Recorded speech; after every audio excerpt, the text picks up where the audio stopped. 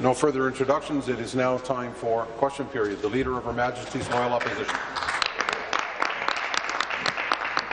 Mr. Speaker, my question is for the Premier. Since the Auditor General's report about the winter road maintenance contracts, the government has done nothing but brag about buying new equipment to prop up the failed agreements. The Minister of Transportation said they have supplied over 100 new pieces of equipment to clear the roads.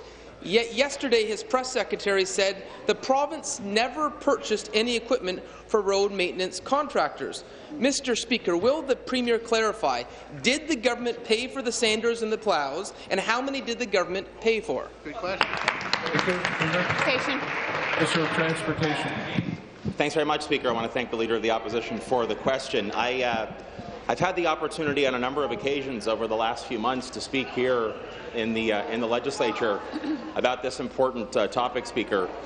And of course, I believe the leader of that party would know that when the auditor produced her report a number of months ago, she had 8 recommendations regarding how we can improve the winter maintenance program that the ministry runs, Speaker. In addition to that, what I pointed out repeatedly in this House is that prior to the auditor being called in to conduct her investigation by the Standing Committee, there were, over the course of 2 winter seasons prior to that, Speaker, 105 pieces of equipment that were added to both Northern and Southern Ontario area maintenance contracts, Speaker.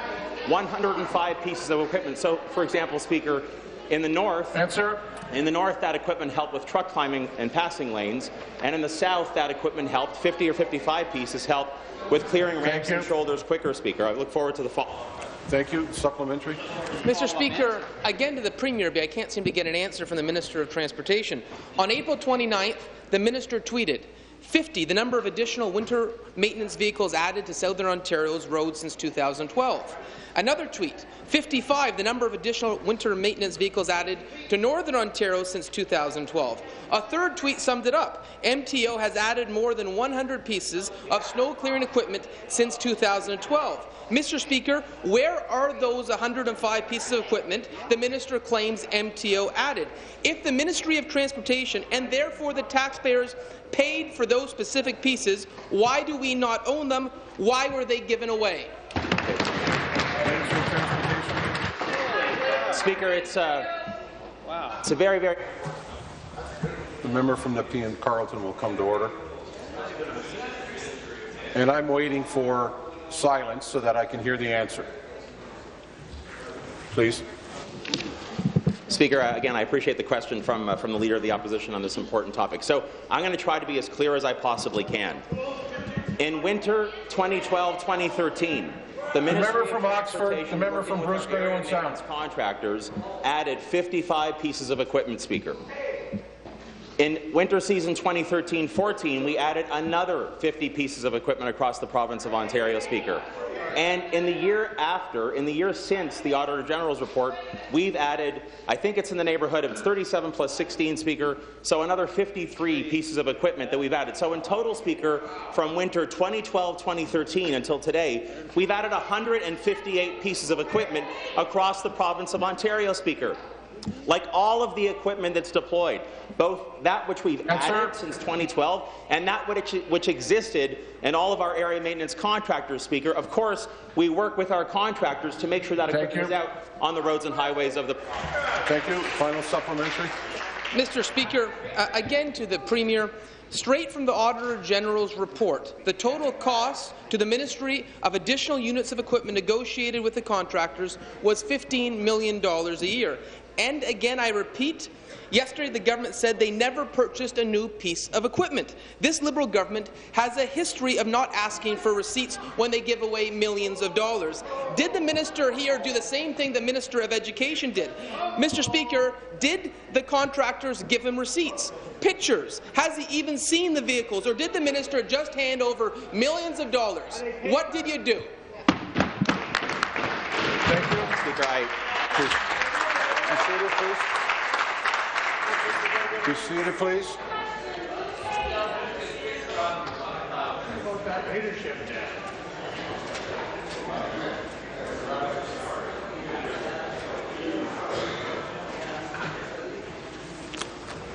Minister. Speaker, it's a little bit difficult for me to understand exactly what the Leader of the Opposition is trying to get at here. So, again, I'll be very clear.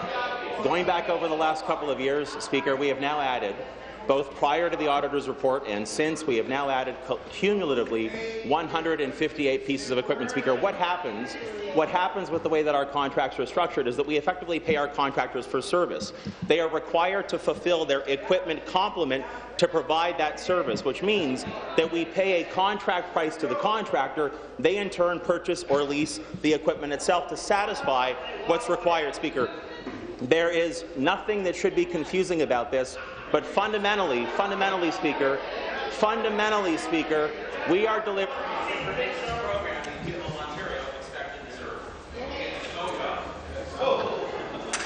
The member from Lanark come to order.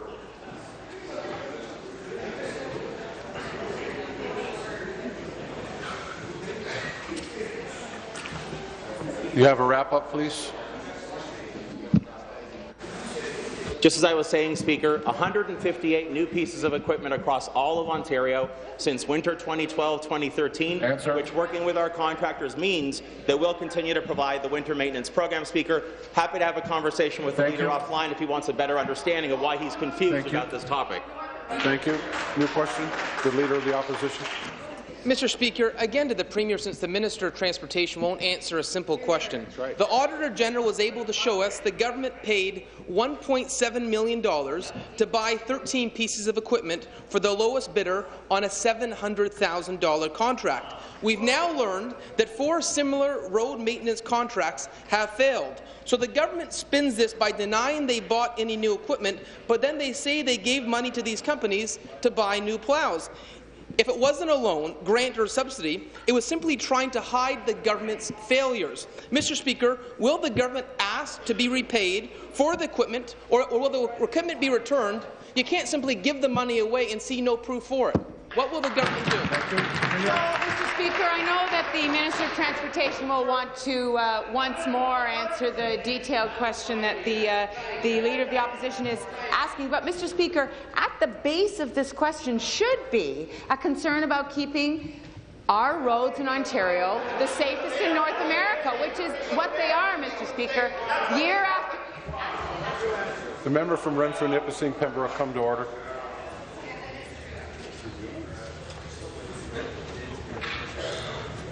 Finish, please. Mr. Speaker, year after year, our roads are among the safest in North America, at the top, or first or second, Mr. Speaker. And the standards that we have in place, Mr. Speaker, are the highest possible. We work. The member from Renfrew, second time.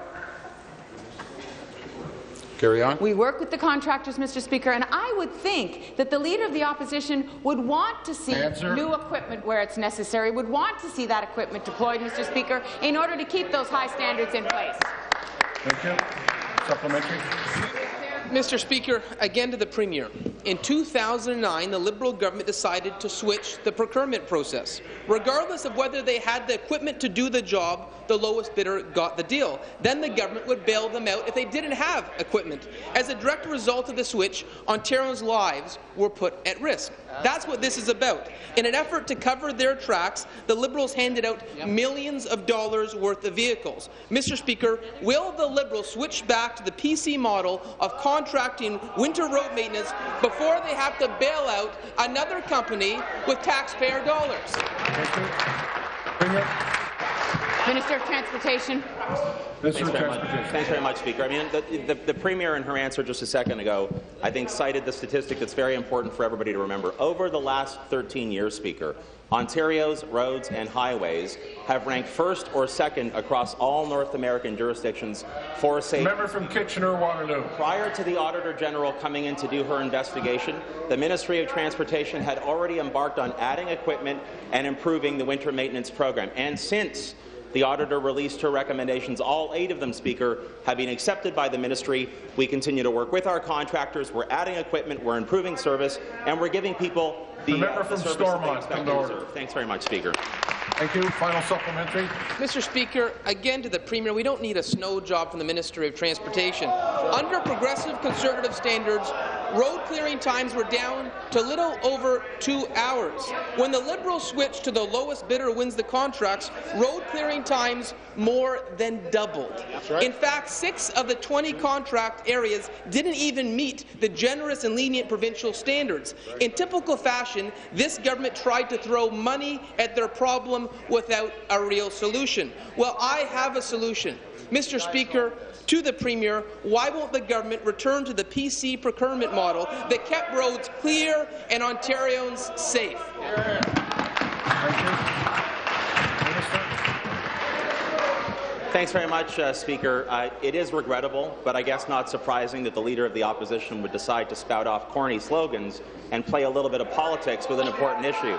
Speaker, what I've said consistently over the last number of months is that this Premier and this government, accepting all 8 recommendations that were released by the Auditor, are moving forward. We are deploying in conjunction with our contractors more equipment. We have more liquid and materials out there on our highways, Speaker, and everybody is ready to take on the winter season that we find ourselves in right now, Speaker. And again, I would stress that over the last 13 years here in the province of Ontario, our roads and highways, through all seasons, Speaker, have ranked first and second across North America for safety, Speaker. It doesn't mean that our work ends. It means that we keep working hard with our contractors, with our municipal partners, with all communities to make sure we deliver highway maintenance winter, fall, summer and spring that the people of Ontario deserve. Thanks very much, Speaker. Question, the Leader of the Third Party. Thank you very much, Speaker. My question is for the Premier. The Premier needs to come clean with Ontarians and tell them where the money from the sell-off of Hydro One is actually going. First, she said she's using that money for infrastructure. Now her fall economic statement says the government is using that money for a one-time improvement in the deficit numbers. Will the Premier and her government be breaking the promise that they made to Ontarians to build transit just so they can balance the budget, Speaker? Thank you. Well, Mr. Speaker, the Leader of the Third Party knows full well that the money that we will realize by broadening the ownership of Hydro One is being invested in transportation infrastructure, Mr. Speaker. She knows that. She knows that the projects that are being built around the province, Mr. Speaker, are critical to the communities in this province, and she knows that there is more that needs to be done. Whether it's roads, whether it's bridges in our northern and rural communities, whether it's wastewater systems, Mr. Speaker, or whether it is transit projects, Mr. Speaker. And I will say to the Leader of the Third Party that I would have thought, given that the Paris conference is going on right now, Mr. Speaker, and there is a global conversation about how to reduce greenhouse gas emissions, that she would have been supportive of the investment in transit infrastructure, Mr. Speaker, that will help us to reduce our greenhouse gas emissions, will help us to develop innovative technology that we can export to the world so that we can work to save this planet, Mr. Speaker. Speaker, selling Hydro One is short-sighted. It doesn't build transit. It leaves people paying more. It puts the brakes on job creation in this province. The fall economic statement says, and I quote, "The province's total revenue projection is $1.2 billion higher than in the 2015 budget forecast. This increase largely reflects the recent Hydro One initial public offering." End quote. But then the minister stood up in this legislature and said, quote, "We are not relying on assets in order to manage our deficit." Well, Speaker, which is it? My question is simple. When this government continues to say one thing and do the other, how can Ontarians trust what they're saying about the sell-off of Hydro One? The Minister of Aboriginal Affairs will come to order. Mr. Speaker, we have been very clear that we were broadening the ownership of Hydro One as part of a plan to have the revenue to be able to invest in infrastructure, Mr. Speaker. We've been very clear about that. We ran on it, Mr. Speaker. It was part of our budget. We are now implementing that plan, Mr. Speaker, and we've been very, very clear that we understand the needs for investment in infrastructure across this province. Quite frankly, Mr. Speaker, the need for investment in infrastructure across the country. But Ontario has put forward a plan that will allow us to do our part. Mr. Speaker, I understand that the Leader of the Third Party wants to encourage people to make assumptions about hydro rates, about electricity rates that simply are not the case. The fact is, the Ontario Energy Board that sets rates now will set rates after the broadening of the ownership of Hydro One. She knows that, Mr. Speaker, and she knows we need those investments in infrastructure. Thank you. Final supplementary. Speaker, whether it's the more than $500 million in debt retirement charges that didn't retire debt but instead just disappeared, or Hydro $1 that the Liberals are counting once for infrastructure and a second time against the debt, I can't blame Ontarians for losing trust that this government has their best interests at heart.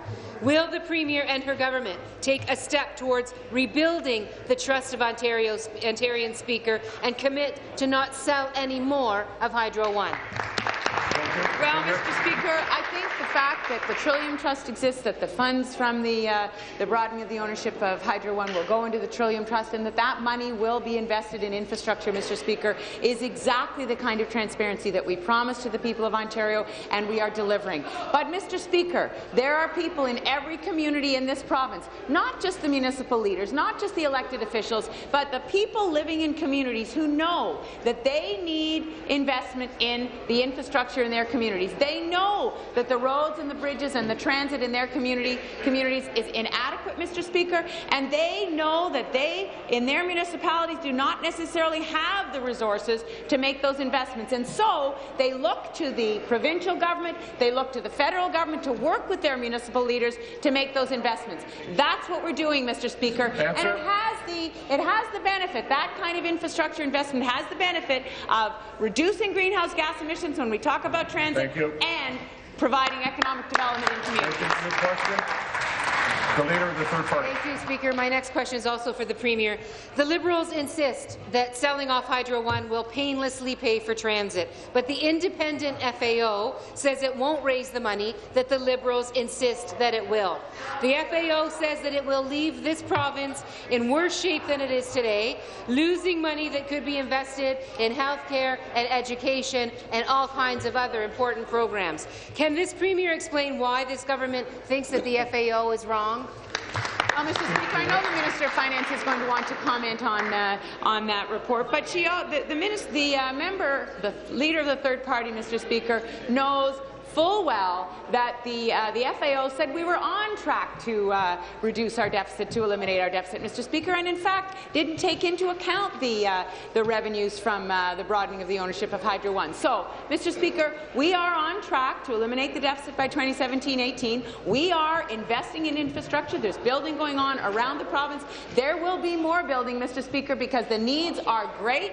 We are still catching up, Mr. Speaker, and we know that if we don't make those investments, we will not be competitive. Our communities will not be competitive in an economy that is global, Mr. Speaker. So we're going to make those investments in order to make sure that Ontario is competitive as it can be on the global stage, Mr. Speaker. Thank you. Supplementary. Speaker, the Premier knows, or ought to know, that the FAO in fact said the opposite, and this province will be in worse financial shape in the long run. That's what the FAO said, and he said that selling off a revenue-generating asset in order to pay for transit is the worst way to fund infrastructure in the province of Ontario, Speaker. But yesterday, the Minister of Finance insisted that selling Hydro One would, quote, make more value for the province of Ontario. The FAO says, quote, the province's budget balance would be worse than it would have been without the sale. Can the Premier explain why people should believe the Liberals instead of the independent financial accountability officer for this province?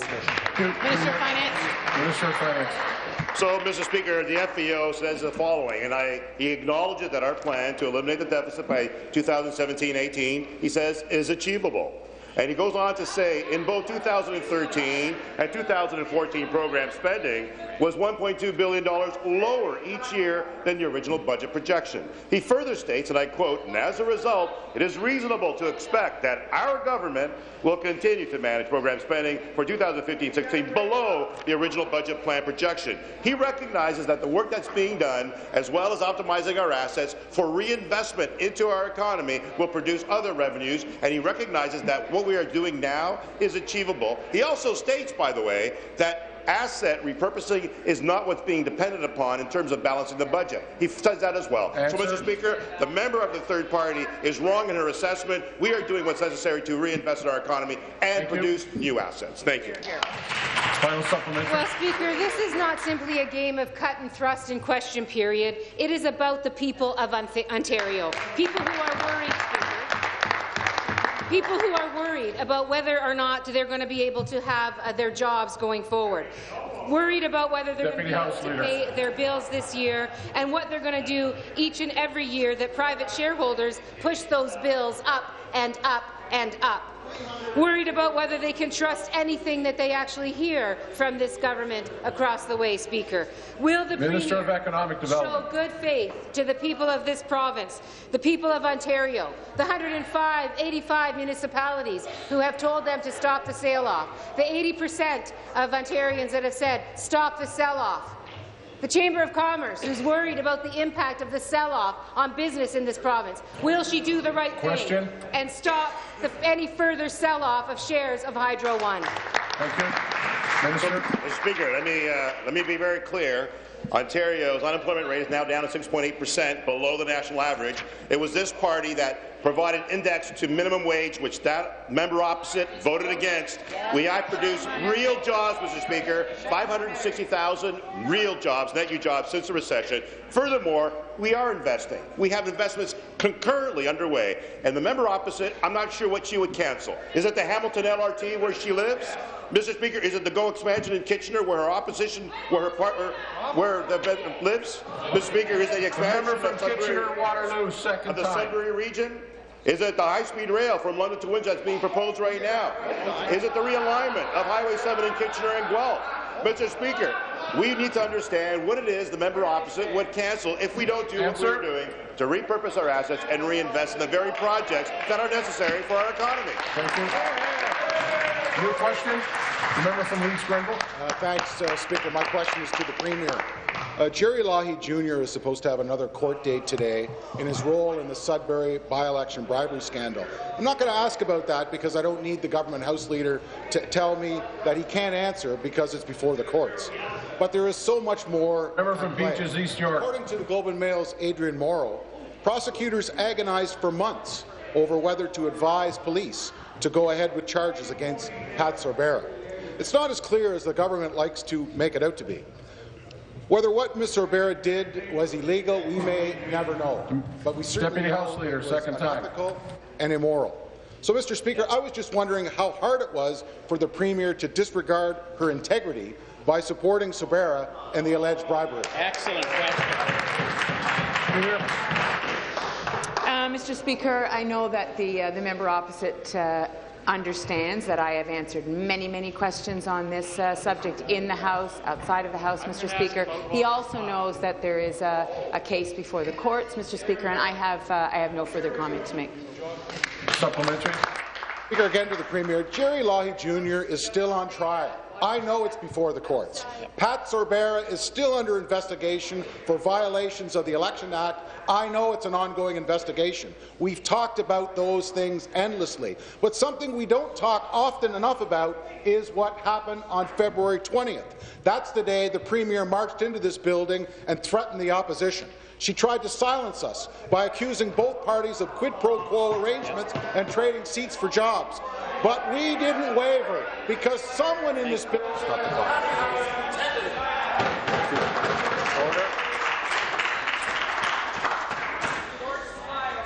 The members will come to order.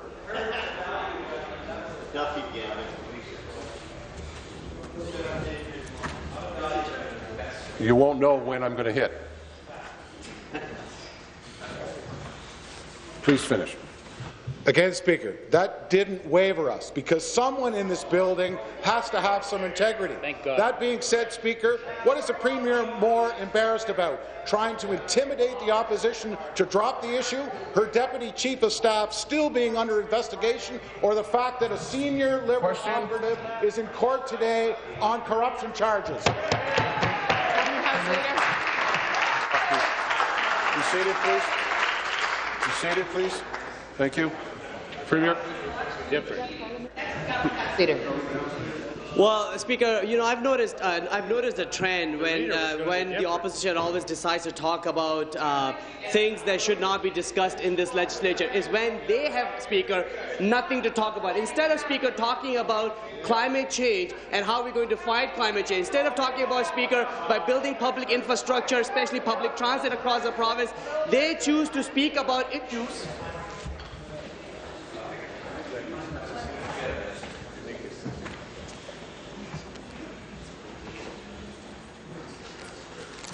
Finish, please. Speaker, clearly when they have nothing substantive to talk about issues that are important to the people of the province, they choose to talk about issues that are before the courts, which they know that they...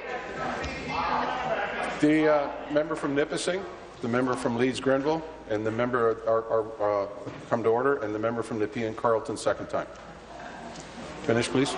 Speaker, they continue to talk about issues that are not really does not advance the progress in our province by ensuring that we tackle the issues around climate change, by ensuring that we're building Ontario up, by investing in our communities.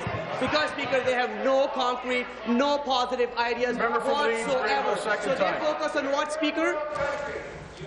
The member from Leeds-Grenville, second time. The member from Stormont, Dundas, and South Glengarry, you're warned. Carry on. Speaker, it's unfortunate that the official opposition continues to focus on issues that are within the purview of the courts and should not be discussed in the legislature, and focusing on things that matter strongly. Thank you. New question. The member from Toronto Danforth. Thank you, Speaker. My question to the Premier. First, we learned that Ontario families were subsidizing the Hydro One IPO to the tune of $3 million. The fall economic statement showed that the public subsidy for the sell-off has ballooned to $63 million. How much more will Ontario families have to pay because of this government's short-sighted decision? How much more? Thank you. Premier. So, Mr. Speaker, you know, I didn't expect that the official opposition, the PCs, would ask a question about climate change, Mr. Speaker, because even though the Leader of the Opposition says that he got into politics because he has a social conscience, Mr. Speaker, I didn't expect that, Mr. Speaker, but I did expect that somewhere in the lead-off question or in the first three questions that the NDP might ask a question about climate change, Mr. Speaker. There's a very important conference going on in Paris right now. People from around the world, leaders from around the world, are there to try to forge an agreement that is going to allow this planet, is going to allow the jurisdictions in this planet to work together to make sure that we don't increase the temperatures on this planet above 2%, 2 degrees increase, Mr. Speaker. But there is no question coming from the NDP, shockingly, Mr. Speaker, given that they purport to have a conscience about things environmental. Mr. Speaker. The member from Leeds-Grenville, second time. The member from Renfrew, Nipissing, Pembroke is warned.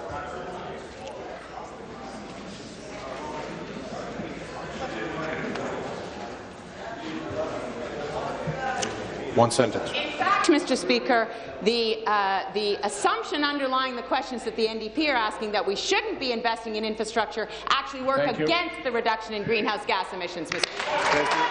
Stop the clock. Be seated, please. Be seated, please. Supplementary. Speaker, I have to say that the use of the issue of climate change as a shield for this disgusting action on the government's part is reprehensible.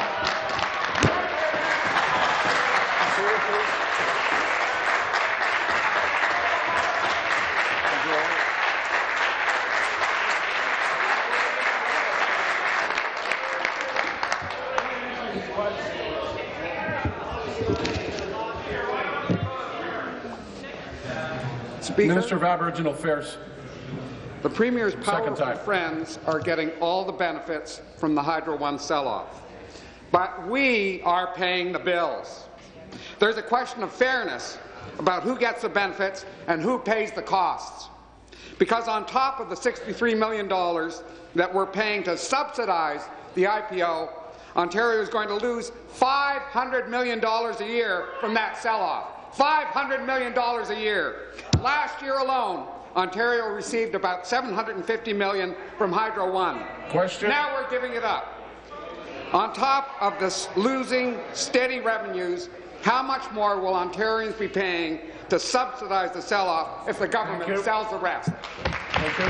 Speaker, The member of the third party knows that the costs are being recovered through the IPO, Mr. Speaker. He knows that the way that rates are set now, it's the way that rates will be set at the conclusion of this. But, Mr. Speaker, I would suggest to the people of Ontario that, in fact, this member, who is a self-proclaimed environmentalist, Mr. Speaker, that he is actually using the discussion about Hydro One as a shield against the fact that the NDP has no interest in talking about climate change, has no interest in talking about the future of this planet, and has no plan, Mr. Speaker, to deal with those realities.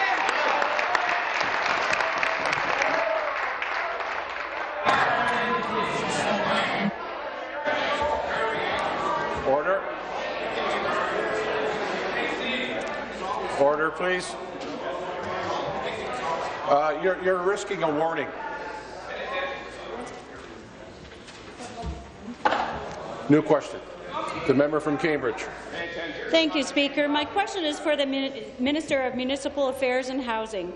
Our government has a strong record of supporting Ontario's 444 municipalities. We believe it's important to have a strong working relationship with our municipal partners. That's why when we came into power, we reversed the costly... The member from Timmins James Bay, come to order.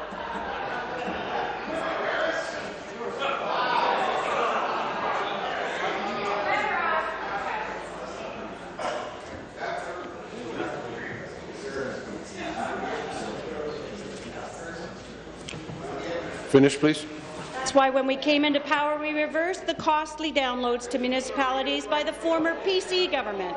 As a result of the combination of provincial uploads and other supports, Ontario municipalities are receiving a combined benefit of more than $3.7 billion in 2015 alone. Recently, there's been speculation about whether our government will be giving municipalities the option to put forward a municipal land transfer tax, which is currently only active in Toronto. Speaker, there's been lots of confusion and misinformation on this matter. It's one Ontarians feel strongly about. Through you, would the minister please provide some clarity on the province's position on expanding land transfer tax powers to other municipalities? Thank you. Minister of Municipal Affairs and Housing. Well, I sure will, Mr. Speaker, and I want to thank you and thank the honourable member from Cambridge, a great MPP. Premier, the province has a strong record, as the member noted, of supporting and working with municipalities to ensure that they're able to provide the services that their communities need. We consulted with a wide range of stakeholders during our Municipal Act review period that ended October 31st. We are currently reviewing that feedback and can tell you there has been no call at all for a municipal land transfer tax, nor is there any legislation before the House that would allow this, nor has it been our intent, based on our extensive consultation, to introduce legislation to put in place a municipal land transfer tax. Let me be clear. There will be no extension of the ability to have a land transfer tax to any municipality. Be seated, please. Be seated, please.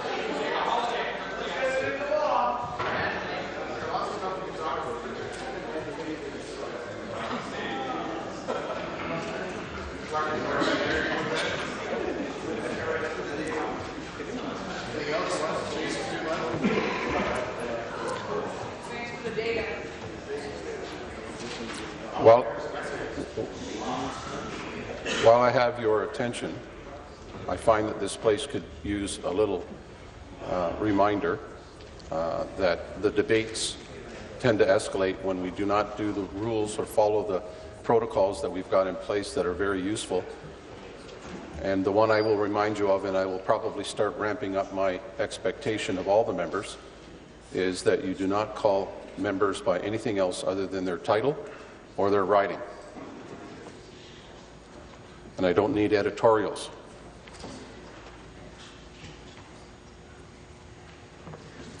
We can elevate this together, or if you want me to do it, it will not be joyous. Supplementary. Thank you to the Minister for this answer and his thoughtful consideration of this issue. I know my constituents in Cambridge and North Dumfries and constituents across Ontario will be pleased to hear we will not be expanding the land transfer tax powers to other municipalities to reflect what we heard during the review of the Municipal Act. With that being said, I know that local governments have the closest relationship to the people in their communities. They provide frontline services like public transportation, garbage collection and recycling, and recreational facilities. All Ontarians want strong, vibrant communities where they can live, work and raise families. I know that during the review of the Municipal Act, you travelled across Ontario and met with municipalities to discuss a variety of issues. Speaker, through you, will the Minister please share with this House what issues were discussed as part of the review of the Municipal Act? Thank you. Minister. Well, Speaker, now that I've been absolutely clear about land transfer tax, I'm delighted to answer the second part of the question. When we consulted with municipalities, we asked specifically whether there was sufficient accountability and transparency in their actions, whether municipalities have the powers and tools to deliver services effectively, like transit and waste diversion, and what barriers municipalities face to achieving financial stability. These are all important issues that our government takes very seriously, as do our municipal partners.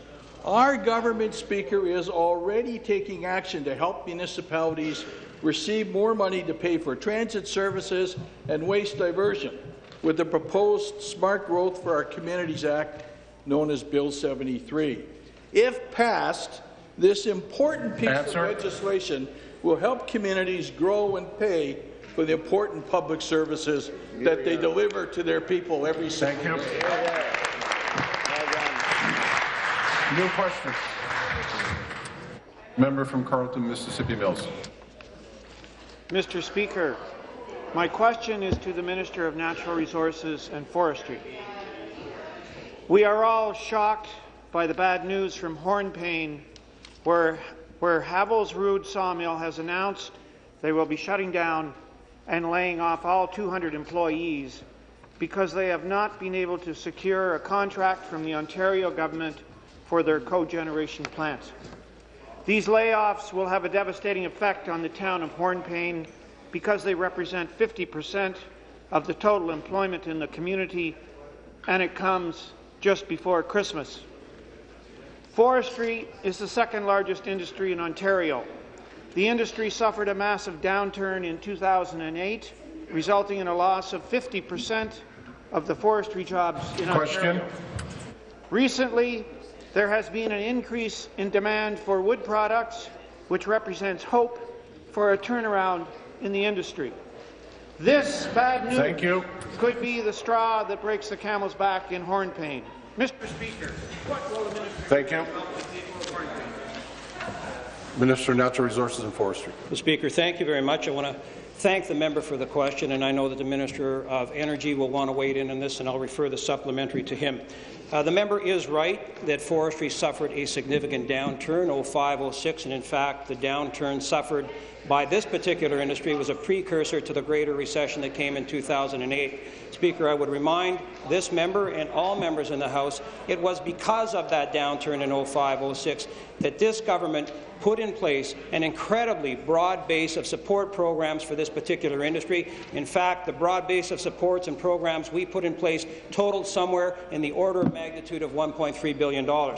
Speaker, I can tell you that even with this particular partner in the industry, we've provided specific supports of a very significant nature to this particular industrial player. We continue to work with them on this. We're aware of the issue, and as I've said earlier, Speaker, I know that the Minister of Energy will add some more information on this particular situation in the supplementary. Thank you. Supplementary, the member from Renfrew, St. Brook. Thank you very much, Speaker. It is the energy policies of this government that have precipitated the problems in Hornpain, as they have in other communities all across Northern Ontario and all across Ontario. And until you make the changes, and I ask the Minister of Natural Resources to stand with your cabinet colleague and fight for jobs in the north by getting your cabinet to reverse the disastrous energy policies that have sent prices through the roof. That is why this company hoped to mitigate some of the damage by selling some electricity back to the province. Now you've shut them off on that. Will you stand today and say, I'm in favour of keeping jobs in the north, and talk to your energy minister to reverse these disastrous policies? Be seated, please. Be seated, please. Minister of Natural Resources. I want to compliment the member from Algoma, Manitoulin, who has made representations in a professional way, Mr. Speaker. We've had an ongoing dialogue. He has shown tremendous concern for this issue, Mr. Speaker. We are working towards a solution, Mr. Speaker. But the bottom line is, Mr. Speaker, that the power purchase contract, which the operator has in hand right now, is not economically viable, Mr. Speaker. They're asking for a higher purchase price, Mr. Speaker, which will put pressure on prices. Notwithstanding that, Mr. Speaker, we're asking all of the participants who are engaged and impacted on this to try to come up with a solution, Mr. Speaker. We are mildly optimistic that we can come up with a solution, Mr. Speaker, but in terms of advocacy from the opposition, rather than yelling and screaming as we've just heard, I want to compliment the member for the effort that he's made in working with us towards a solution.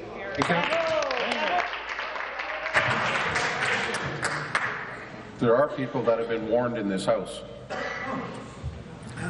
New question, the member from Niagara Falls. Thank you, Mr. Speaker. My question today is the Minister of Transportation. Minister, in the Attorney General's scathing report of your privatized winter maintenance contracts, we learned that your government spent millions of dollars to buy equipment for companies you had awarded contracts to, like the Angelo Brothers in Sudbury. Now those contracts are failing. So, Minister, my question for you is a simple one. What will happen to the equipment your government spent millions of dollars to purchase now that those contracts have been cancelled? No, keep it going. I would remind the member that props are not allowed to be used in the House. If it happens again, it'll be taken.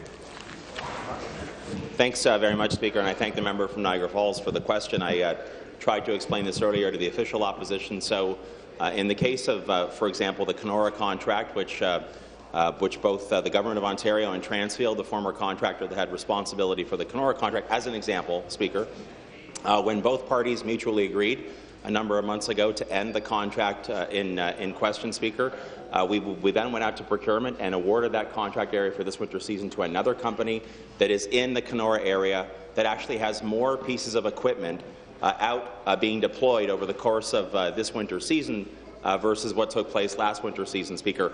The way that our area maintenance contracts work with regard to the pieces of equipment, Speaker, is that the Government of Ontario is actually purchasing a service from the contractors, not individual pieces of equipment. We don't buy the equipment. The contractor purchases or leases the equipment, and we pay for the service that equipment will provide to the people, in this case of Kenora, or in the case of Sudbury, Speaker. The contractor is required to provide service. Thank you. Supplementary. The concern, Mr. Speaker, was last year you awarded the contracts to companies that didn't have the equipment to provide the safety that the residents of Ontario should have had last year. People were injured and died on our roads in the province of Ontario. Mr. Speaker, Minister, you can talk all you want about following the recommendations of the Auditor General's report, but the fact of the matter is this. Your government awarded winter maintenance contracts to companies who didn't have the proper equipment and not only had the residents of Ontario drive on unsafe roads last winter. And Ontario continues to pay that price. So, Minister, I will ask you again, who will own the equipment that the people of Ontario spent millions of our hard-earned dollars to purchase now that these contracts have been cancelled? Minister. So again, Speaker, I thank the member from Niagara Falls for his question. Again, there seems to be a little bit of confusion with respect to how the contracts work, Speaker. Whether we're talking about the existing ongoing contracts or we're talking about additional equipment that's brought to bear. So just to be clear on that, Speaker, since 2012-2013, 158 pieces of additional equipment have been deployed across the province of Ontario. Whether we're talking about the existing contracts or the additives, the additions on top of those contracts for equipment, Speaker, the contractors purchase or lease the equipment. We pay them for the service that equipment will deliver, Speaker, and in each of the cases, again, we followed all 8 of the auditor's recommendations. We have, since 2012-2013, deployed with our contractors 158 additional pieces of equipment. Thank you very much, Mr. Speaker. Thank you. New question, the member from Barrie. Thank you, Speaker. My question is to the Minister of Research and Innovation. Minister, millions of people around the world continue to suffer from an inadequate supply of clean and safe water. According to the World Health Organization, almost 1 billion people around the world lack access to an improved supply of clean water. And more than 50 countries continue to report cases of cholera and other diseases as the result of dangerous contaminants and pollutants in their drinking water. That is why it is imperative that our government continues to make investments in water technology that will ensure people have access to clean and safe water. Minister, can you inform the members of the House on how our government is supporting Ontario companies commercialize technologies that will have a meaningful impact for people all around the world? Minister of Research and Innovation. Thank you, Mr. Speaker. I want to thank the member from Barrie for that very good question, Mr. Speaker. Mr. Speaker, our government recognizes the importance of investing in clean water technologies that will benefit both the people of Ontario and the people around the globe, Mr. Speaker. That's why investing in water technologies is a core pillar of Ontario's innovation agenda and a key area of strategic focus and investments. Mr. Speaker, with 22,000 people working in 900 companies across the province of Ontario, I am proud to say that Ontario has emerged as a global leader in water technologies in the world. Since 2003, Mr. Speaker, our government has committed nearly $50 million in funding to more than 100 water-related projects that will benefit people around the world. Mr. Speaker, my ministry will continue to support the development and commercialization of new and innovative water technologies through research and commercialization funding. Thank you, Mr. Speaker. Thank you, Mr. Speaker, and thank you to the Minister for that answer. It is reassuring to know that our government recognizes the social and economic benefits of investing in water technologies. I understand that the global market for water technologies is estimated to be $557 billion and doubling to $1 trillion in 2020. I often hear about the positive impact that Ontario's water tech companies are having around the world, thanks to the investments that have been made by our government. Minister, I know that Ontario has led a number of successful international missions that have helped create new partnerships with other jurisdictions who are leaders in the water sector. Minister, can you inform the members of the House on how our government is growing Ontario's water sector through these investments and international missions? Thank you. Minister. Mr. Speaker, again, I want to thank the member for that very good question. Mr. Speaker, through Ontario's water sector strategy, our government is taking the necessary steps to ensure that Ontario remains a globally recognized leader for water technologies. That's why my ministry has invested $6.5 million in WaterTap, an organization that is helping grow globally competitive companies and has emerged as Ontario's water champion. Just recently, Mr. Speaker, the Premier was in California to promote the innovative solutions that Ontario companies can offer to tackle the ongoing water issues in California. Our government has also signed an MOU with Jiangsu province of China on clean water technologies. Mr. Speaker, my ministry will continue investing in innovative technologies that will give Ontario companies a competitive edge in the global water sector. Thank you, Mr. Speaker. Thank you. New question, the member from Kitchener-Conestoga. Thanks, Speaker. My question is to the Minister of Transportation. Over the last few months, we've seen a rash of tragic, fatal accidents involving trucks that continue to raise concerns over this minister's commitment to public safety on Ontario roads. Today's Toronto Star report indicating that would-be truckers are heading out of the GTA traffic to Easy Pass testing facilities for their licenses only heightens those concerns. Given the tragic toll that trucking accidents have had on our roads, it's the minister's responsibility to ensure truckers are tested to standards that meet Ontario highway traffic demands. Speaker, can the minister tell us why so many GTA truck drivers who will be driving in the GTA are getting their licenses in Bancroft and Clinton? Minister of Transportation. Thanks very much, Speaker. I thank the member for his question. Of course, he knows, everyone here knows, I say this repeatedly, that ensuring roads and highways here in the province of Ontario remain safe for all road users is perhaps my top priority, certainly one of my most important priorities, Speaker. And again, I said this earlier today, for the last 13 years, ranked first or second in North America, that's the province of Ontario. Having said that, Speaker, the work at the Ministry of Transportation in terms of making sure we deliver that outcome for the people of Ontario doesn't stop at any point in time. It's why a number of months ago, Speaker, I made a commitment on behalf of the government that we would introduce mandatory entry-level training for AZ drivers. Speaker, that's a project that we continue to work on with the Ministry of Training, Colleges and Universities, and I anticipate that we'll begin to roll out that program in summer 2016. We will also take a look at the issue that's being raised in the Toronto Star today, Speaker, and I look forward to working with that member and members on all sides of this House to make sure that we continue to enhance our road and highway safety. Supplementary. Yes, back to the minister. Speaker, over a year ago, this minister promised us he would do something about unprepared truckers being licensed to drive on our roads. That was after it was revealed that provincial truck testing facilities weren't even taking potential truckers onto the 400 series of highways as they were mandated to do. Today, we learn not only are truckers not learning on the 400 series, they're earning licenses on traffic light rule roads. It's been over a year, and this minister fails to get the urgency of the need to have properly tested truckers on our major provincial highways. Speaker, will the minister tell us when he will finally begin to take these very real issues of public safety on Ontario roads seriously? Good question. Thank you, Minister. Thanks very much, Speaker. I thank the member for the follow-up question. He knows, as well as everyone else in this House knows, Speaker, that everyone on this side of the legislature takes these issues very seriously.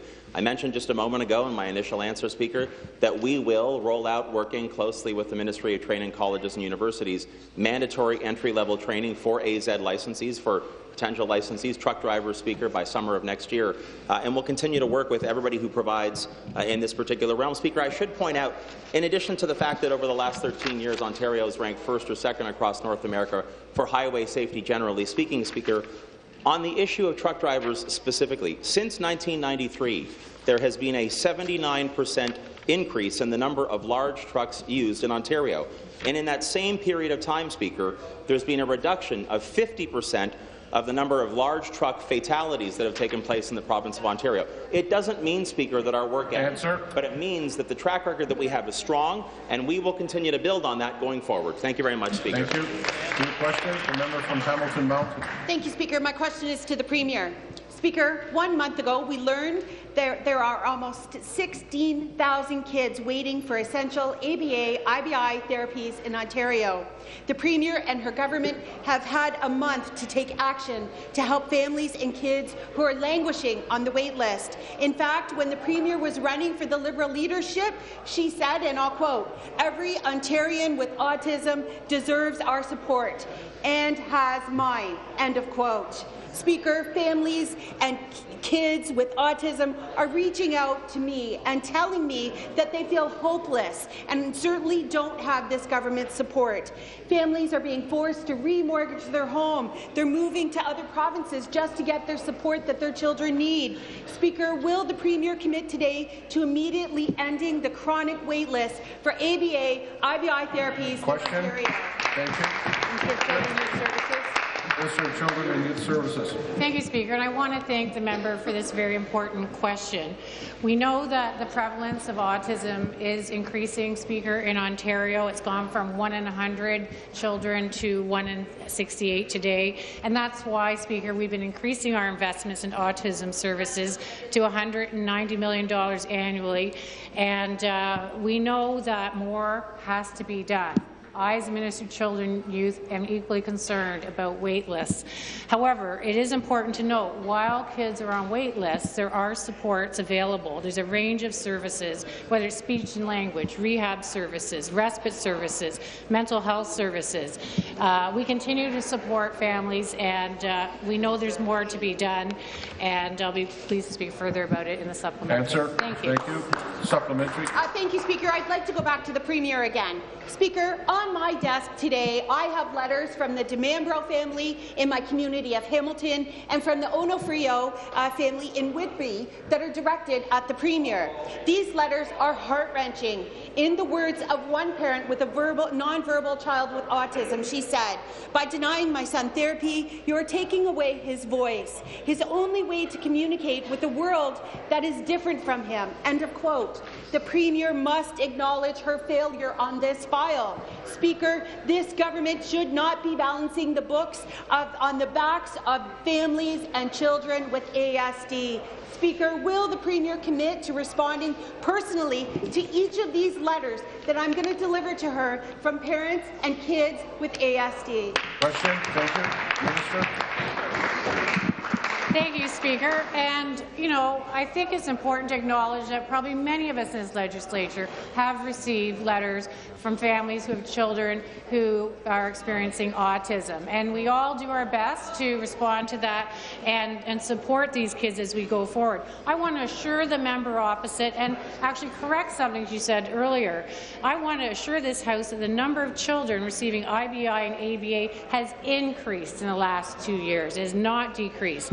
The total number of children receiving IBI has increased by 4.5%. I know we need to do more, Speaker, and the number of children receiving ABA has increased. These are the correct numbers, Speaker, and it's very important that we frame these numbers properly, not using point-in-time data that the third party has used. Speaker, we'll continue to improve our services for children with autism. That's my priority. I'm looking forward to bringing more to this House on the autism strategy. Thank you.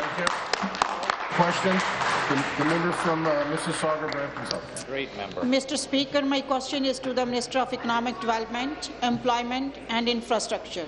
Too many critics have been talking down our manufacturing sector. Yet the reality is manufacturing has been growing steadily since the recession in Ontario. And with good reason, Mr. Speaker, as manufacturing firms count on our skilled workforce, climate of innovation, and our streamlined business environment to encourage global trade. Now Ontario is one of the global leaders in advanced manufacturing. Yes, we are. Perhaps these and the advanced manufacturing program at Sheridan College in my riding, which is a state-of-the-art advanced manufacturing program, are helping.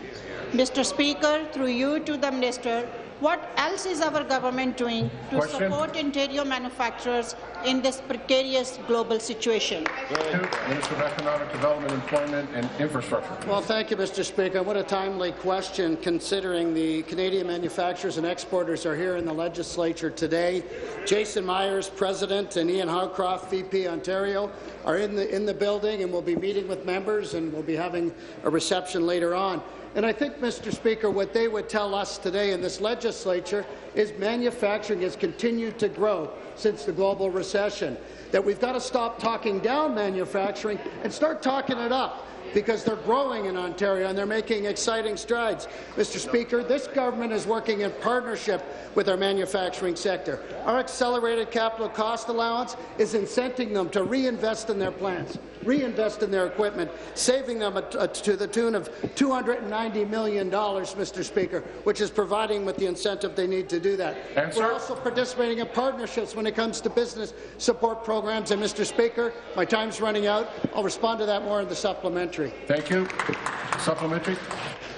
Thank you, Minister, for that answer. Mr. Speaker, the Minister is absolutely right. Ontario is uniquely positioned to take advantage of the future of manufacturing due to our ICT strengths. But our strengths lie beyond what the Minister has already mentioned. For example, Ontario is among the top jurisdictions for vehicle production in North America. In 2014, Ontario produced more vehicles than any other subnational jurisdiction in North America, supporting hundreds of thousands of jobs across the province. Also, our manufacturers are benefiting from a very successful recent trip to China by the Minister, the Premier, and other members of this legislature.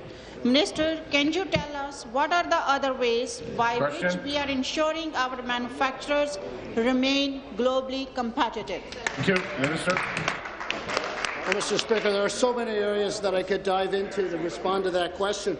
But let me start with the Premier's recent trip to China, Mr. Speaker. That trip alone generated $2.5 billion in trade deals, and expecting about 1,700 jobs that are going to emerge from that. Many of those, Mr. Speaker, are in manufacturing. Prior to that, I was in Japan with Ray Tange, our special advisor on auto. Mr. Speaker, we met with many auto and aerospace companies, over 25 of them, talking to them about the competitiveness and growth and ingenuity and innovation happening here in Ontario. Mr. Speaker, we are becoming a global leader in advanced manufacturing. We're becoming the place where manufacturers come to test their products, to develop their first-generation products. This province is growing. We have a proud manufacturing base, Mr. Speaker. It's back in growth mode. It's something all Ontarians can take pride in, and we're proud of a government to work in partnership with that very important sector. Thank you. Question, the member from Elgin, Middlesex, London. Thank you, Speaker. Speaker, my question is to the Minister of Health and Long-Term Care. Mr. Speaker, we learned yesterday in committee the Ministry of Health had failed to consult with many stakeholders regarding Bill 122, the Mental Health Statute Law Amendment. The Ministry failed to consult with the Ontario Medical Association, the Coalition of Ontario Psychiatrists, the Registered Nursing Association, Legal Aid, Canadian Civil Liberties Association, and the Centre for Addiction and Mental Health during the creation of this bill. Each and every one of these groups represents individuals to be affected by the change in this bill. In fact, the Ministry didn't even open up discussions with these groups until after second reading. Mr. Speaker, has the government been in power so long that they feel they no longer have to consult with Ontarians?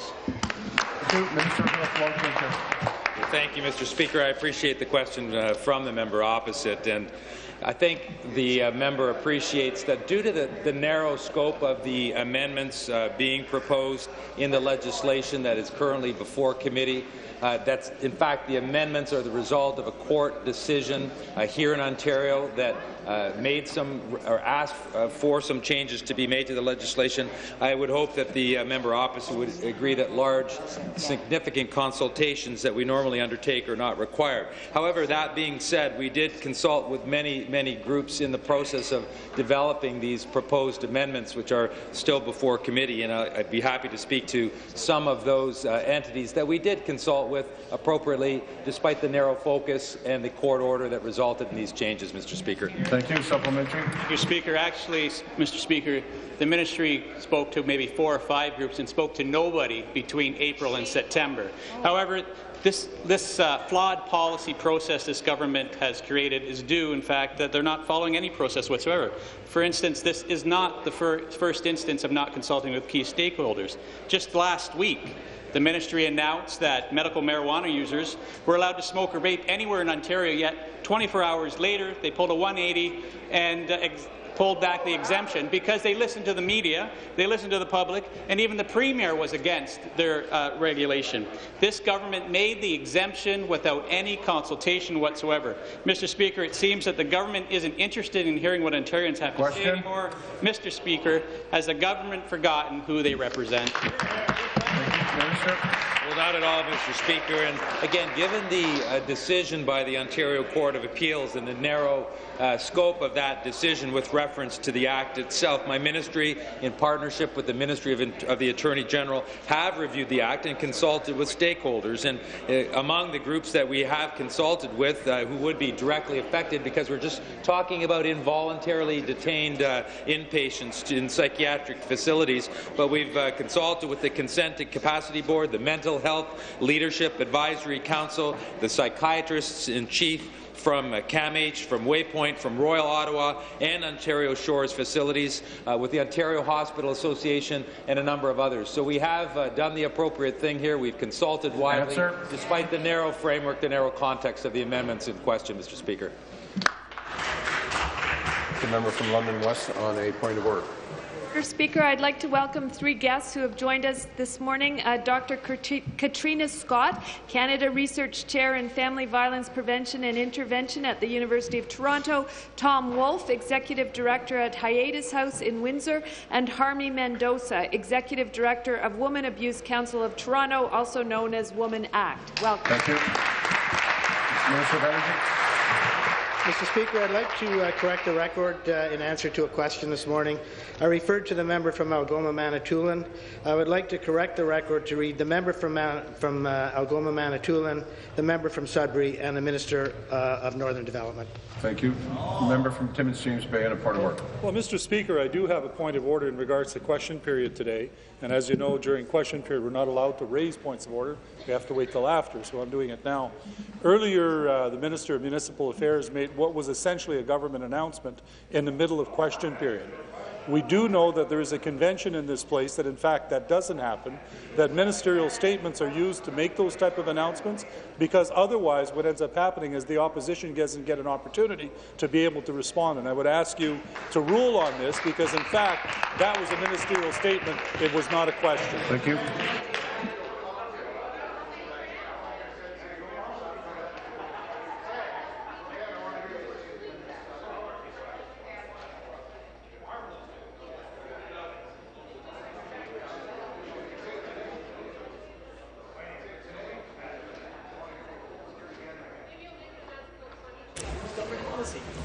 As I suspected.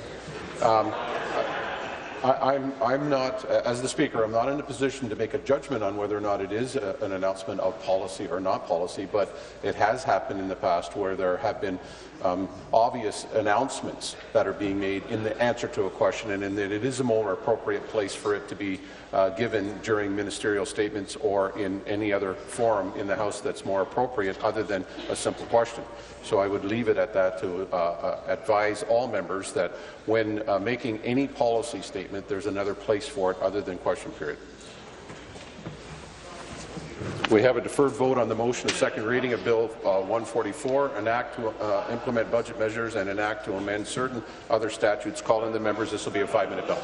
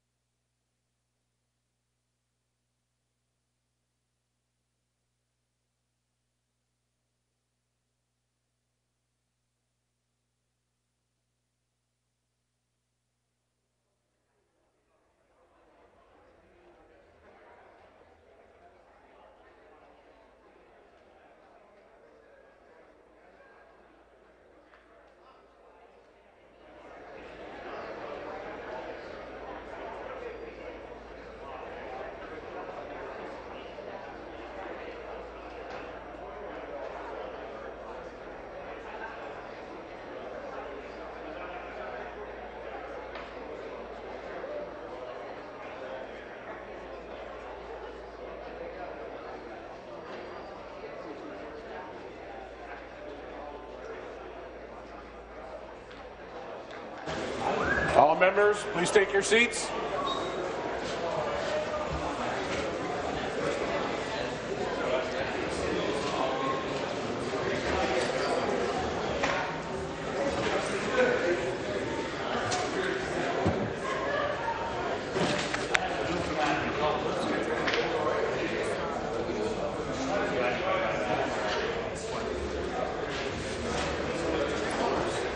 On November the 23rd, 2015, Mr. Sousa moved second reading of Bill 144. All those in favour of the motion, please rise one at a time. Be recognized by the clerk. Mr. Sousa.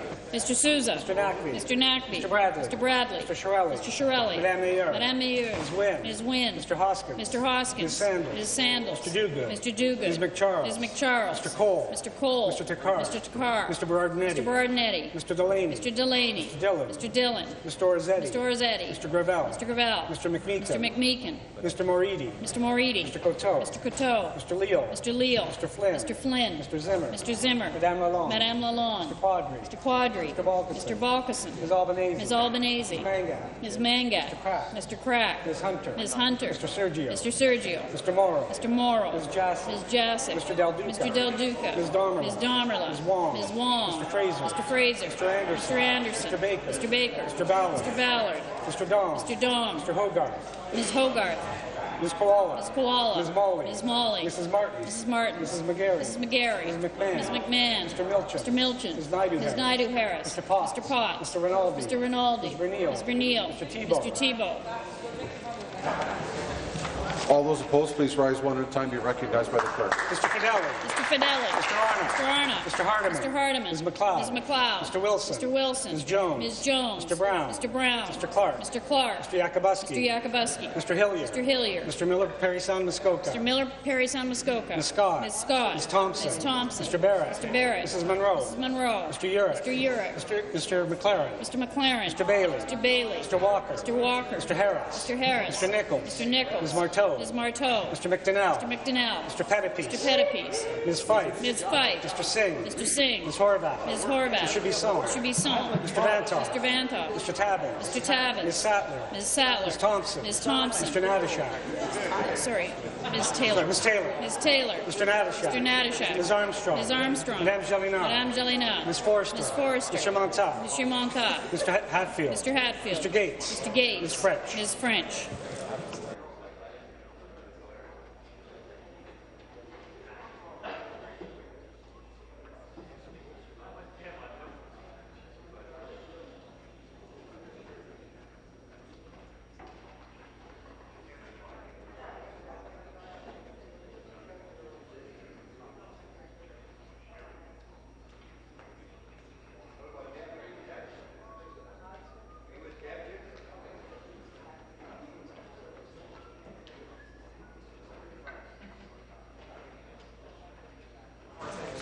The ayes are 53, the nays are 40. The ayes being 53 and the nays being 40, I declare the motion carried. Second reading of the bill, deuxième lecture du projet de loi. Pursuant to the order of the House dated November 26, 2015, the bill is ordered referred to the Standing Committee on Finance and Economic Affairs. We have a deferred vote on the motion of third reading of Bill 113, an act respecting police record checks. Call on the members. This will be a 5-minute bill.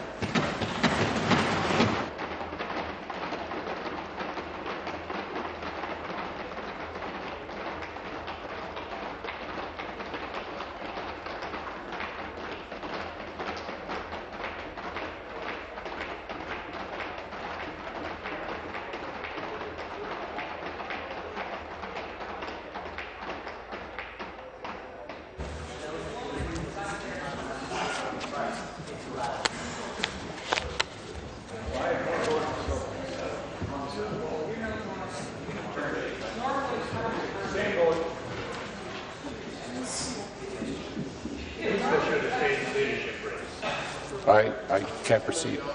I can't proceed until you're in your seat.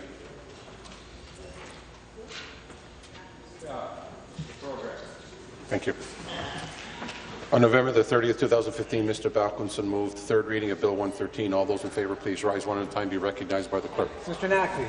Mr. Naqvi. Mr. Bradley. Mr. Bradley. Mr. Shirelli. Mr. Shirelli. Madame Mayor. Madame Mayor. Mr. Sousa. Mr. Sousa. Ms. Wynne. Ms. Wynne. Mr. Hoskins. Mr. Hoskins. Ms. Sandals. Ms. Sandals. Mr. Duguid. Mr. Duguid. Ms. McCharles. Ms. McCharles. Mr. Cole. Mr. Cole. Mr. Takar. Mr. Takar. Mr. Berardinetti. Mr. Berardinetti. Mr. Delaney. Mr. Delaney. Mr. Dillon. Mr. Dillon. Mr. Orzetti. Mr. Orzetti. Mr. Gravel. Mr. Gravel. Mr. McMeekin. Mr. McMeekin. Mr. Moridi. Mr. Moridi. Mr. Coteau. Mr. Coteau. Mr. Leal. Mr. Leal. Mr. Flynn. Mr. Flynn. Mr. Zimmer. Mr. Zimmer. Madame Lalonde. Madame Lalonde. Mr. Quadri. Mr. Quadri. Mr. Balkison. Mr. Balkison. Ms. Albanese. Ms. Albanese. Ms. Mangat. Ms. Mangat. Mr. Pratt. Mr. Pratt. Ms. Hunter. Ms. Hunter. Mr. Sergio. Mr. Sergio. Mr. Morrow. Mr. Morrow. Ms. Jassy. Ms. Jassy. Mr. Del Duca. Mr. Del Duca. Ms. Domerla. Ms. Domerla. Ms. Wong. Ms. Wong. Mr. Fraser. Mr. Fraser. Mr. Anderson. Mr. Anderson. Mr. Baker. Mr. Baker. Mr. Ballard. Mr. Ballard. Mr. Dong. Mr. Dong. Ms. Hogarth. Ms. Hogarth. Ms. Koala. Ms. Koala. Ms. Molly. Ms. Molly. Mrs. Martin. Mrs. Martins. Mrs. McGarry. Mrs. McGarry. Ms. McMahon. Ms. McMahon. Mr. Milchin. Mr. Milchin. Ms. Naidu Ms. Harris. Naidu Harris. Mr. Potts. Mr. Potts. Mr. Rinaldi. Mr. Rinaldi. Ms. Reneel. Ms. Reneel. Mr. Tebow. Mr. Tebow.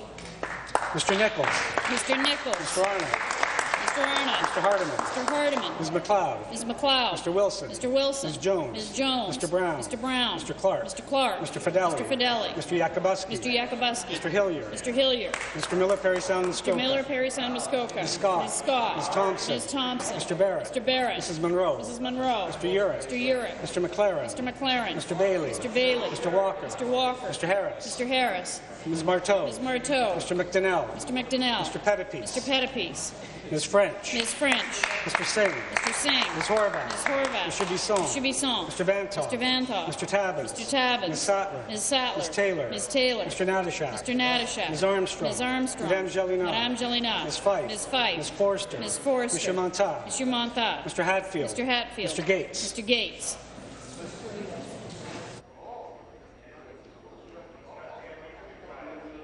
All those opposed, please rise one at a time. Be recognized by the clerk.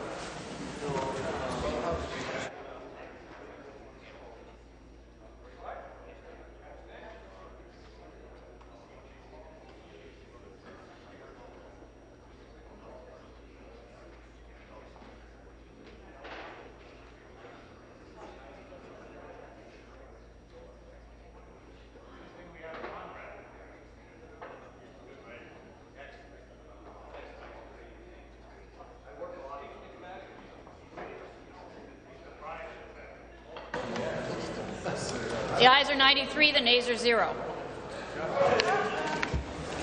The ayes being 93 and the nays being 0, declare the motion carried. Third reading of the bill, troisième lecture du projet de loi. Be it resolved that the bill do now pass and be entitled as in the motion. We have a deferred vote on the motion of third reading, Bill 112, an act to amend the Energy Consumer Protection Act 2010 and the Ontario Energy Board Act 1998. Calling the members, this will be a 5-minute bill.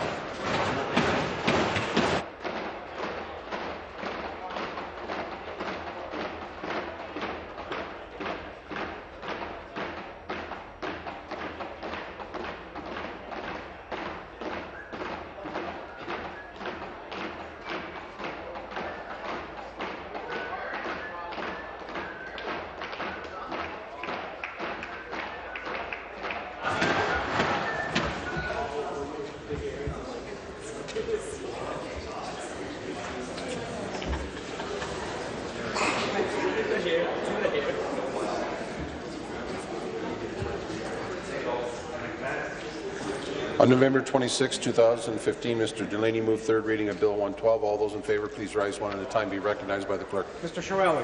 Mr. Shirelli. Mr. Naqvi. Mr. Naqvi. Mr. Bradley. Mr. Bradley. Madame Mayor. Madame Mayor. Mr. Sousa. Mr. Sousa. Ms. Wynne. Ms. Wynne. Mr. Hoskins. Mr. Hoskins. Ms. Sandals. Ms. Sandals. Mr. Duguid. Mr. Duguid. Ms. McCharles. Ms. McCharles. Mr. Cole. Mr. Cole. Mr. Takar. Mr. Takar. Mr. Berardinetti. Mr. Berardinetti. Mr. Delaney. Mr. Delaney. Mr. Dillon. Mr. Dillon. Mr. Orzetti. Mr. Orzetti. Mr. Gravel. Mr. Gravel. Mr. McMeekin. Mr. McMeekin. Mr. Moridi. Mr. Moridi. Mr. Coteau. Mr. Coteau. Mr. Leal. Mr. Leal. Mr. Flynn. Mr. Flynn. Mr. Zimmer. Mr. Zimmer. Madame Lalonde. Madame Lalonde. Mr. Quadri. Mr. Quadri. Mr. Balkison. Mr. Balkison. Ms. Albanese. Ms. Albanese. Ms. Mangat. Ms. Mangat. Mr. Pratt. Mr. Pratt. Ms. Hunter. Ms. Hunter. Mr. Sergio. Mr. Sergio. Mr. Morrow. Mr. Morrow. Ms. Jassy. Ms. Jassy. Mr. Del Duca. Mr. Del Duca. Ms. Domerla. Ms. Domerla. Ms. Wong. Ms. Wong. Mr. Fraser. Mr. Fraser. Mr. Anderson. Mr. Anderson. Mr. Baker. Mr. Baker. Mr. Ballard. Mr. Ballard. Mr. Dong. Mr. Dong. Ms. Hogarth. Ms. Hogarth. Ms. Koala. Ms. Koala. Ms. Molly. Ms. Molly. Mrs. Martin. Mrs. Martin. Mrs. McGarry. Mrs. McGarry. Ms. McMahon. Ms. McMahon. Mr. Milchin. Mr. Milchin. Ms. Naidu Ms. Harris. Naidu Harris. Mr. Potts. Mr. Potts. Mr. Rinaldi. Mr. Rinaldi. Ms. Reneel. Ms. Reneel. Mr. Tebow. Mr. Tebow. Mr. Yakubuski. Mr. Yakubuski. Mr. Arnott. Mr. Arnott. Mr. Hardeman. Mr. Hardeman. Ms. MacLeod. Ms. MacLeod. Mr. Wilson. Mr. Wilson. Ms. Jones. Ms. Jones. Mr. Brown. Mr. Brown. Mr. Clark. Mr. Clark. Mr. Fidelli. Mr. Fidelli. Mr. Hilliard. Mr. Hilliard. Mr. Miller, Parry Sound, Muskoka. Mr. Miller, Parry Sound, Muskoka. Ms. Scott. Ms. Scott. Ms. Thompson. Ms. Thompson. Mr. Barrett. Mr. Barrett. Mrs. Monroe. Mrs. Monroe. Mr. Urick. Mr. Urick. Mr. McLaren. Mr. McLaren. Mr. Bailey. Mr. Bailey. Mr. Walker. Mr. Walker. Mr. Harris. Mr. Harris. Mr. Nichols. Mr. Nichols. Ms. Marteau. Ms. Marteau. Mr. McDonnell. Mr. McDonnell. Mr. Pettipies. Mr. Pettipies. All those opposed, please rise one at a time. Be recognized by the clerk. Mr. Tabbins. Mr. Tabbins. Mr. Singh. Mr. Singh. Ms. Horvath. Ms. Horvath. Mr. Bisson. Mr. Bisson. Mr. Vanthof. Mr. Vanthof. Ms. Sattler. Ms. Sattler. Ms. Taylor. Ms. Taylor. Mr. Natyshak. Mr. Natyshak. Ms. Armstrong. Ms. Armstrong. Madame Gélinas. Madame Gélinas. Ms. Fife. Ms. Fife. Ms. Forster. Ms. Forster. Mr. Montag. Mr. Montag. Mr. Hatfield. Mr. Hatfield. Mr. Gates. Mr. Gates. Ms. French. Ms. French.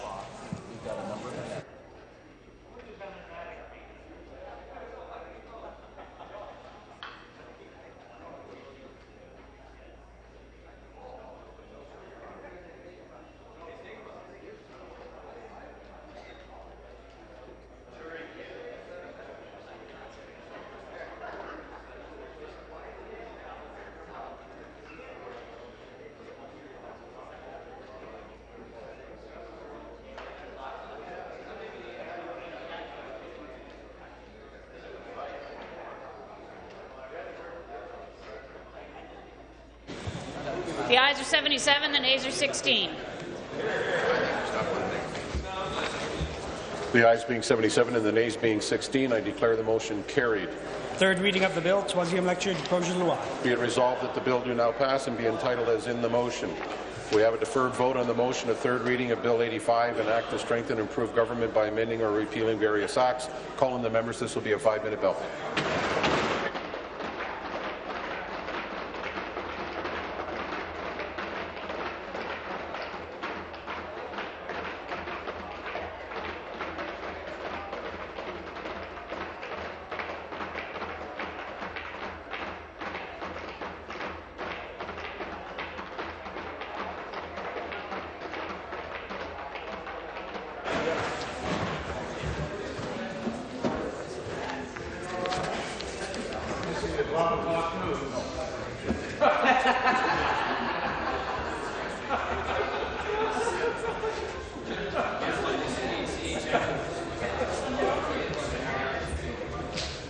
On November 30th, 2015, Mr. Bradley moved third reading of Bill 85. All those in favour, please rise one at a time. Be recognized by the clerk.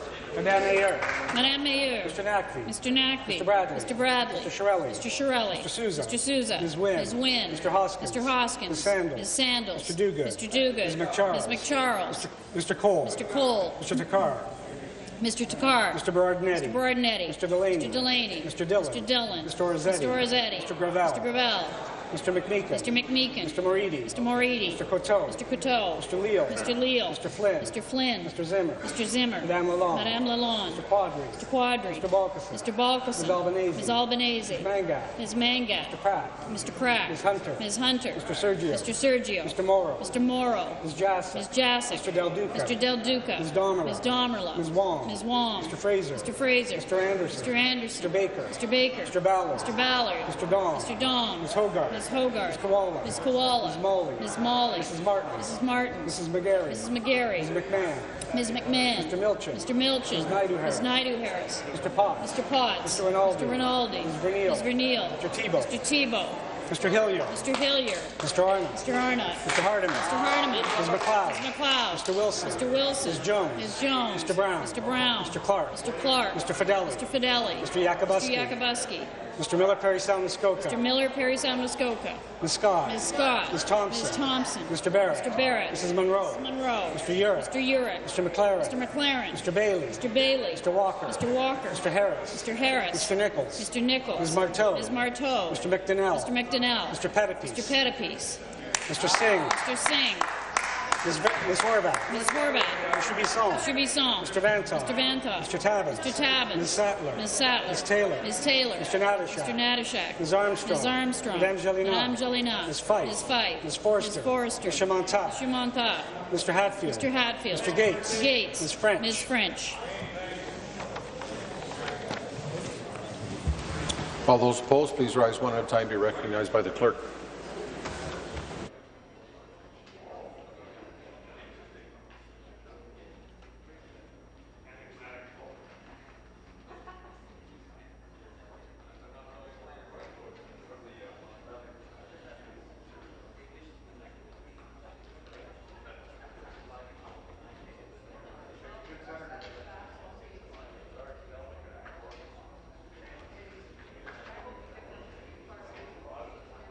The ayes are 93, the nays are 0.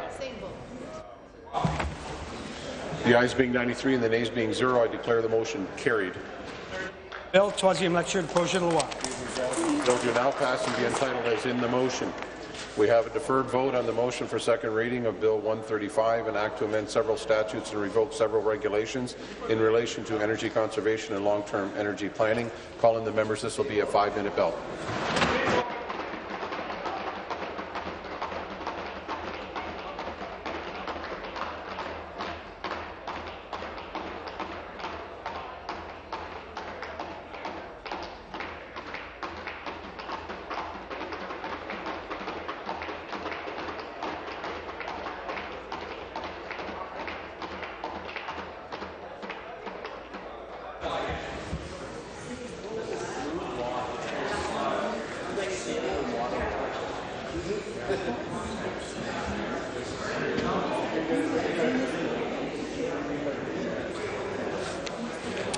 On November 3, 2015, Mr. Chiarelli moved that second reading of Bill 135, an act to amend several statutes and revoke several regulations in relation to energy conservation and long-term energy planning. All those in favour, please rise one at a time and be recognized by the clerk. Mr. Chiarelli. Mr. Chiarelli. Mr. Naqvi. Mr. Naqvi. Mr. Bradley. Mr. Bradley. Madame Mayor. Madame Mayor. Mr. Sousa. Mr. Sousa. Ms. Wynne. Ms. Wynne. Mr. Hoskins. Mr. Hoskins. Ms. Sandals. Ms. Sandals. Mr. Duguid. Mr. Duguid. Ms. McCharles. Ms. McCharles. Mr. Cole. Mr. Cole. Mr. Takar. Mr. Takar. Mr. Bardinetti. Mr. Bardinetti. Mr. Delaney. Mr. Delaney. Mr. Dillon. Mr. Dillon. Mr. Orzetti. Mr. Orzetti. Mr. Gravel. Mr. Gravel. Mr. McMeekin. Mr. McMeekin. Mr. Moridi. Mr. Moridi. Mr. Coteau. Mr. Coteau. Mr. Leal. Mr. Leal. Mr. Flynn. Mr. Flynn. Mr. Zimmer. Mr. Zimmer. Madame Lalonde. Madame Lalonde. Mr. Quadri. Mr. Quadri. Mr. Balkison. Mr. Balkison. Ms. Albanese. Ms. Albanese. Ms. Manga. Ms. Manga. Mr. Crack. Mr. Crack. Ms. Hunter. Ms. Hunter. Mr. Sergio. Mr. Sergio. Mr. Morrow. Mr. Morrow. Ms. Jassic. Ms. Jassic. Mr. Del Duca. Mr. Del Duca. Ms. Domerla. Ms. Domerla. Ms. Wong. Ms. Wong. Mr. Fraser. Mr. Fraser. Mr. Anderson. Mr. Anderson. Mr. Baker. Mr. Baker. Mr. Ballard.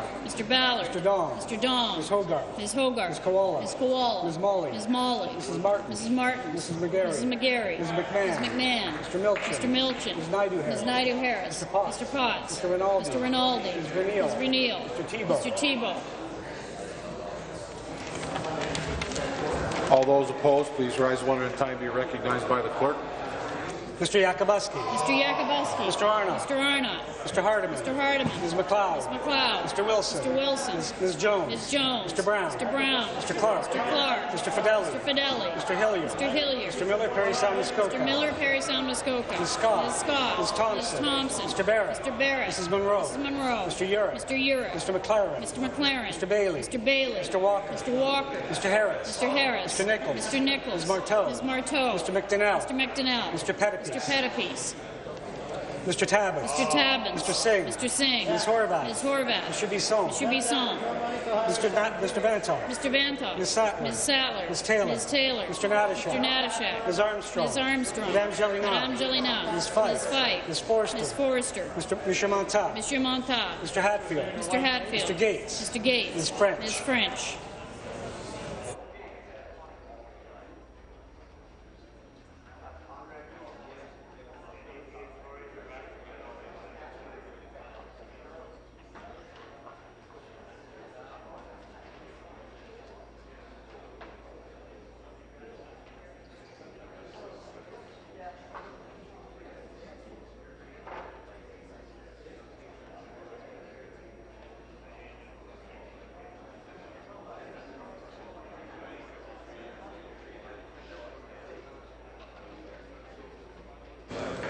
The ayes are 53, the nays are 40.